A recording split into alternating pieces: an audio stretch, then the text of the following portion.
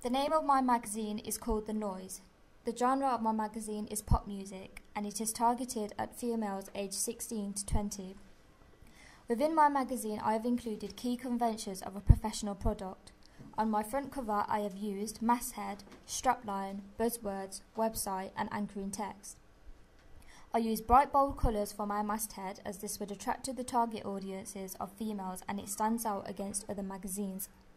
I also chose this style of font in my masthead as it creates a sense of rebellion which associates with the target audience. My masthead is The Noise.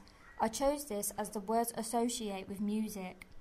I included the anchoring text to grab the viewer's attention further, and as the target audience being 16 to 20, this is the age where females enjoy reading personal stories of artists they enjoy listening to. I altered the images on Photoshop. I altered the brightness and contrast to enhance them to make them appeal more towards its target audience. I included shadows around my masthead to make it appear more professional. From my questionnaire, I noticed people were interested in free items with their magazines.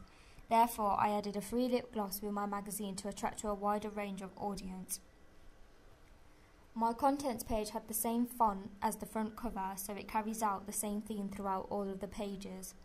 I included buzzwords such as exclusive to make the viewer think they are getting more value for their money and things that their friends might not have already seen.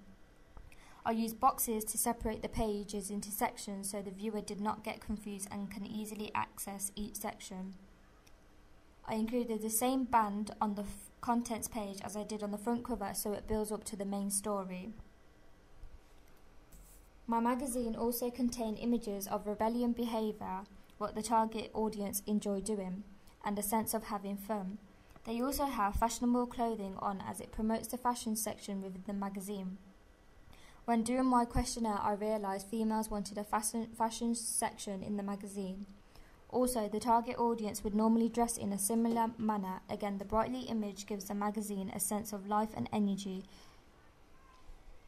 I think the company Bauer are more likely to distribute my magazine as they already publish magazines which are of similar genres to mine, and they are very successful magazines. As my magazine is similar to these magazines, they may want to publish a new updated version. My magazine is aimed at females aged 16 to 20. Therefore, I use very feminine colours throughout my magazine. For example, I use pink on every colour as this is a very feminine colour. The images contain females dressed appropriately according to the target audience of young females.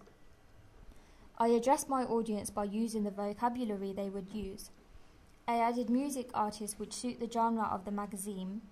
I listed the featured artists of the magazine on the front page to initially get their attention.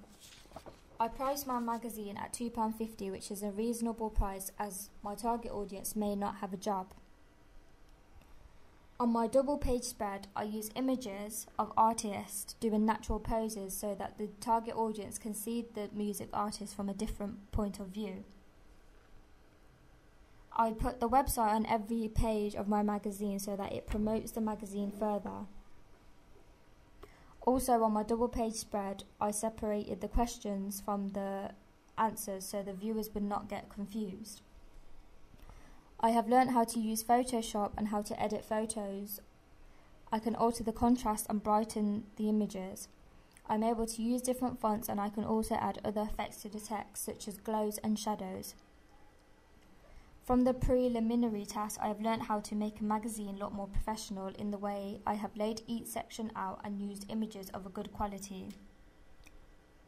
I have also added key conventions to make the magazine appear more professional.